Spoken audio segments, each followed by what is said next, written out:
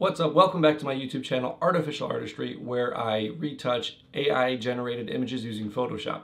But today we're going to go ahead and use one of my past illustrations to use as a prompt to generate an image in MidJourney. Alright, let's jump into MidJourney and get to it.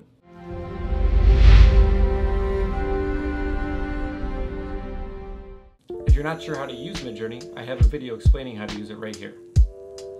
Okay, as you can see here, these are a couple of images that I've generated using some of my artwork. This is the image I did use. It's an unfinished piece, but I kind of wanted to see how MidJourney will translate this. So I went ahead into MidJourney and generated an image prompt with a description, which came out with this, and another one that came out with this. I did further upscale one of them, and it looked alright. It would require a lot of retouching though. But let's go ahead and try a new image. First, you're going to click on this plus sign here. Then you're going to click Upload File. Keep in mind the file size needs to be 8 megabytes or smaller. So what we have here is the image that we sent to the MidJourney bot. If I go ahead and click on that here, you can right click and then copy link.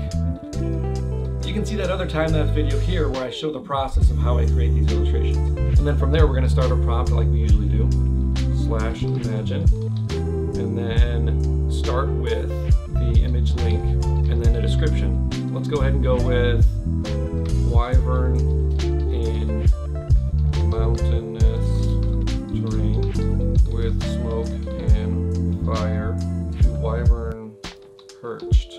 We are going to do a aspect ratio of 3:2. That's currently the widest aspect ratio we can do in version 4.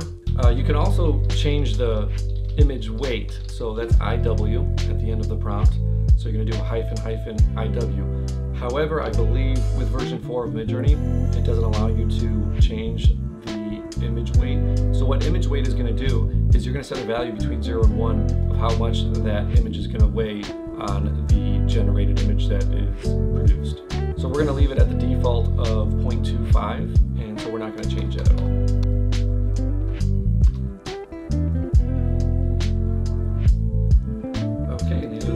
That MidJourney produced. We can kind of get a little more specific with our prompt if we wanted to, but it does look somewhat similar, a little darker, a little more moody than mine. However, it does require some refining. Okay, let's go ahead and use another illustration that we've done in the past with another wyvern. This one's more of a poison wyvern. You click on the image, right click, copy link, and then we are going to start with the imagine prompt and paste that link. With some word prompts. So let's go ahead and say undead wyvern. I'll go ahead and add the word dragon as well. Poison breath, attacking knights, dark and moody, cinematic. And we're going to go with that aspect ratio of 3:2, and let's see what that does.